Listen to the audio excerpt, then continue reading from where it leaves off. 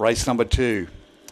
You got Set Sail, Dustin Diesel, Miss Gledhill and Kingsbury Monica. They're all in. Bomber Stand, Tranquil Lexi, Burring Bar Gypsy and Triple Valley. Favourite in 5. Set now.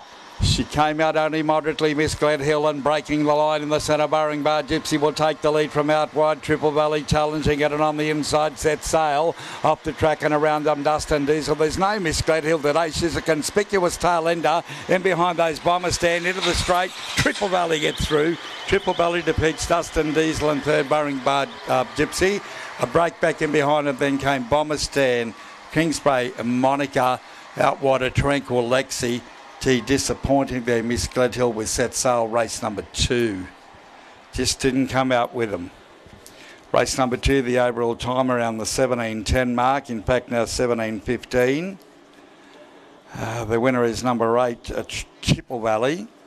Might have called it Triple Valley. Triple Valley is your winner, number 8, first for Des Winters. We're waiting for the minor placings. That early split of 2.43. 14.72 is the run home time, 17.15. So race 2 are waiting for the minor. 8 at 3. Dustin Diesel for second, and third to number 6 Burring Bar Gypsy. 8, 3, 6 and 2, and for fourth is number 2. The interim placings 8, 3, 6, 2. Race 2 at Casino. 8, 3, 6, 2.